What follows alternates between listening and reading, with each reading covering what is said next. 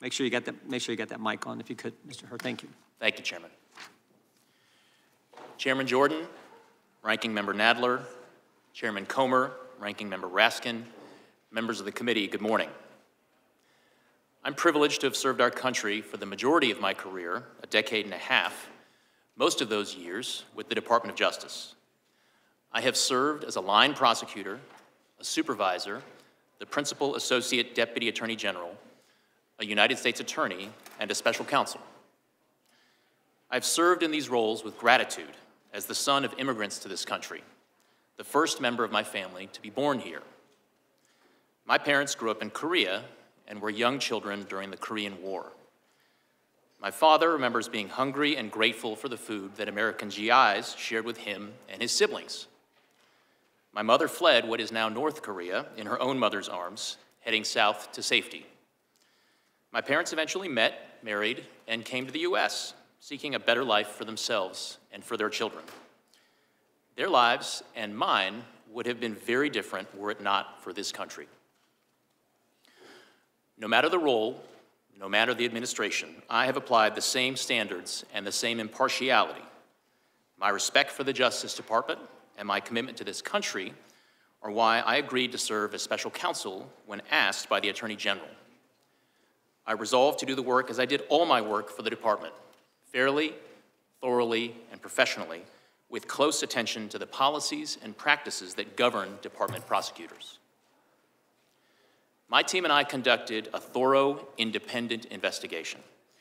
We identified evidence that the president willfully retained classified materials after the end of his vice presidency when he was a private citizen. This evidence included an audio-recorded conversation during which Mr. Biden told his ghostwriter that he had, quote, just found all the classified stuff downstairs, end quote. When Mr. Biden said this, he was a private citizen speaking to his ghostwriter in his private rental home in Virginia. We also identified other recorded conversations during which Mr. Biden read classified information aloud to his ghostwriter. We did not, however, identify evidence that rose to the level of proof beyond a reasonable doubt. Because the evidence fell short of that standard, I declined to recommend criminal charges against Mr. Biden. The department's regulations required me to write a confidential report explaining my decision to the Attorney General. I understood that my explanation about this case had to include rigorous, detailed, and thorough analysis. In other words, I needed to show my work, just as I would expect any prosecutor to show his or her work explaining the decision to prosecute or not. The need to show my work was especially strong here. The Attorney General had appointed me to investigate the actions of the Attorney General's boss, the sitting President of the United States. I knew that for my decision to be credible, I could not simply announce that I recommended no criminal charges and leave it at that. I needed to explain why. My report reflects my best effort to explain why I declined to recommend charging President Biden. I analyzed the evidence as prosecutors routinely do, by assessing its strengths and weaknesses, including by anticipating the ways in which the president's defense lawyers might poke holes in the government's case, if there were a trial, and seek to persuade jurors that the government could not prove his guilt beyond a reasonable doubt.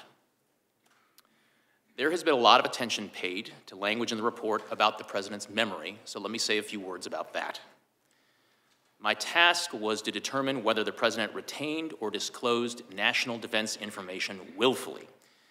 That means knowingly and with the intent to do something the law forbids. I could not make that determination without assessing the president's state of mind.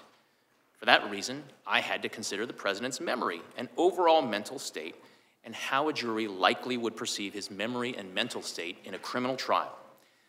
These are the types of issues that prosecutors analyze every day. And because these issues were important to my ultimate decision, I had to include a discussion of them in my report to the Attorney General. The evidence and the president himself put his memory squarely at issue. We interviewed the president and asked him about his recorded statement, quote, I just found all the classified stuff downstairs, end quote. He told us that he didn't remember saying that to his ghostwriter. He also said he didn't remember finding any classified material in his home after his vice presidency. and he didn't remember anything about how classified documents about Afghanistan made their way into his garage. My assessment in the report about the relevance of the president's memory was necessary and accurate and fair. Most importantly, what I wrote is what I believe the evidence shows and what I expect jurors would perceive and believe. I did not sanitize my explanation, nor did I disparage the president unfairly. I explained to the Attorney General my decision and the reasons for it. That's what I was required to do. I took the same approach when I compared the evidence regarding President Biden to the department's allegations against former President Trump. There, too, I called it like I saw it. As a prosecutor, I had to consider relevant precedents and to explain why different facts justify different outcomes. That is what I did in my report. I'm confident the analysis set forth in chapters 11, 12, and 13 of my report provides a thorough evaluation and explanation of the evidence, and I encourage everyone to read it to inform their opinions of the report. Prosecutors rarely write public reports or testify about their investigations. That is the Justice Department's long-standing policy, and it protects important interests. My team and I prepared the report to the Attorney General with care, and the report stands as the primary source of information. My responses today will be limited to clarifying information for the committee. I will refrain from speculating or commenting on areas outside the scope of the investigation, nor will I discuss what investigative steps we did or did not take beyond what's in the report. In conclusion, I want to express my heartfelt thanks to the attorneys, agents, analysts, and professional staff who helped us do our work fairly, thoroughly, and independently. I am grateful and privileged to have served with them. I single out for particular thanks Deputy Special Counsel Mark Crickbaum, a former United States Attorney himself, who brought great wisdom, skill, and judgment to our task. Thank you. I welcome your questions. Thank you,